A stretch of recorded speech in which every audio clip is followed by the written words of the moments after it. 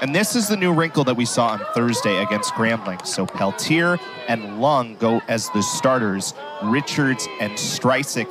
Worth looking at Natalie Mitchell, 2 goals this year, 3rd team All-ACC selection. Service across, Grace Corder was in good position. Still a dangerous chance for Weir, and Villebrandt dives over to get it. Had to kind of lead herself maybe just a little too far there. 7-2-1 on the season. The Guzman, service across, looking for the header. Villebrandt keeps it out. Great chance for Sarah Rosenbaum. Both teams create a lot of corner kicks. Will be a factor today. That's a deep one. Looking back post, it's wide. Coming in from Anna Weir. Victory against Boston College last September. Long way to go for that one. Still a chance on the header, and it finds its way in. Chance early, and the Wisconsin transfer is able to cash in on this one. The initial service was overhit, sent back in beautifully, and she's able. Good punch forward. Taylor Price had a great chance. Or Virginia Tech. Weir trying to get in. A lot of white jerseys over there.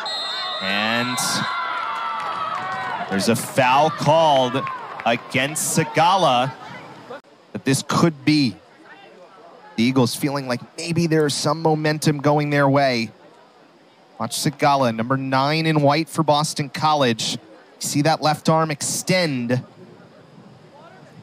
It's so hard because, at least in my view, is that a foul? Yes, but maybe somewhere else in the field you call it. And with a player running away from the goal, the ball going out of bounds, and... But again, you can see that left arm extend, and it does indeed extend. So the penalty is confirmed, and a chance for Virginia Tech, just as it felt like there maybe was some momentum the other way. Boston College has not allowed an opponent to score on a penalty this year. Natalie Mitchell to take it, and missed wide. Wow. To take it, still down 1-0. Went up on 19 minutes remaining. Her top deep one, looking for a header, it's Dre, it's on, it's in! Played such a good second half, and this is wonderful service. She goes over the top. Dominated the first half. But as long as it's one, that ball's over top. Oh, that was a dangerous ball from Valenti, and it got deflected. Streisig again to take it, going deeper this time. Quarters there on a header. Richards trying to find a shot, gets knocked down. No call.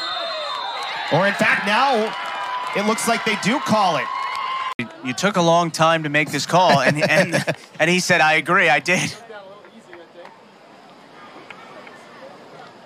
I mean, to me, if the one down at the other end that we talked about is, then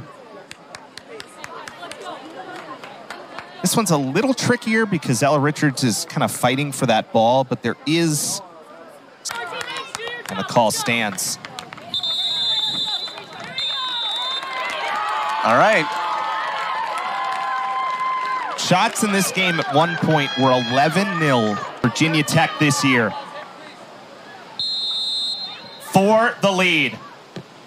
Yes. Is able to go ahead 2-1. It's a guessing game a lot of the time. Hargrove guesses. Richards has help out wide, comes back left. Got knocked down, then Segala, great save. Rebounds loose for Lung, she scores!